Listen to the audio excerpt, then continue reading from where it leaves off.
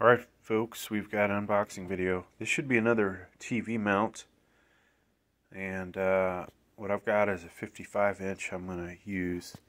Previously did a different model to hold up that 75-inch TV, and so I decided to go with a different model here. Not that I didn't like that one, but we're just going to try some different stuff out here. So let's get it unboxed.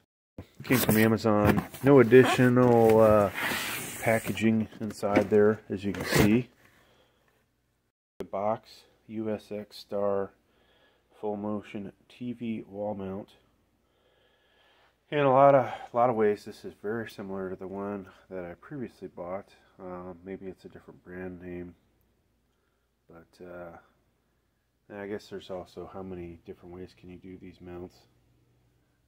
There's the model number, and oh yeah, this is shit you guys care about. What are the VESA hole patterns, right? There's a ton of them on there, and then you can see that. So let's get this out of the box. Definitely got the feeling this is brand new because it had some pretty good seals on everything. So we got an instruction manual for.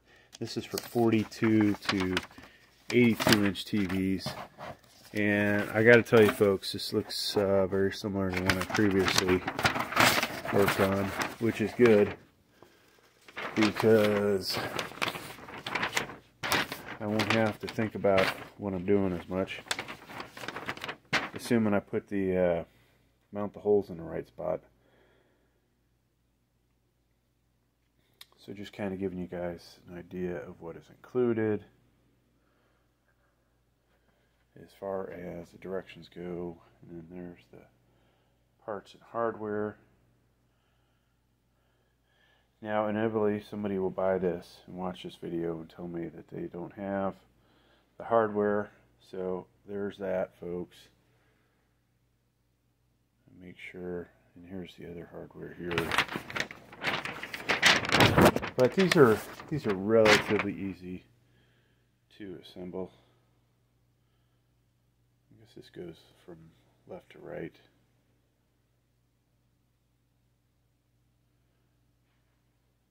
And so we won't do the installation in this video, and I may not even do an installation video. That's the instructions for it. Now, so you got some Velcros to tie down your cables. Here is one set of hardware that we saw. Here are your spacers for putting behind the TV and washers.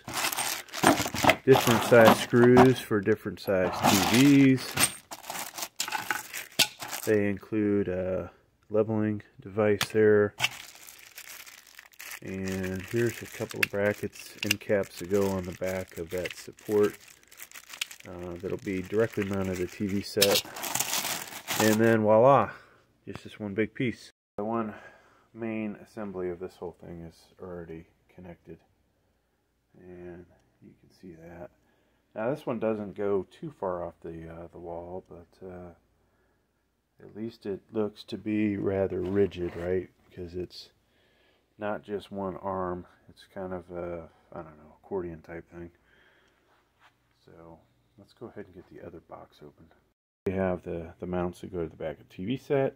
These posts that will go through this, both two sets, left and right, and support your TV. So folks, that's going to do it for the unboxing. Thanks for checking out. Please like, please subscribe.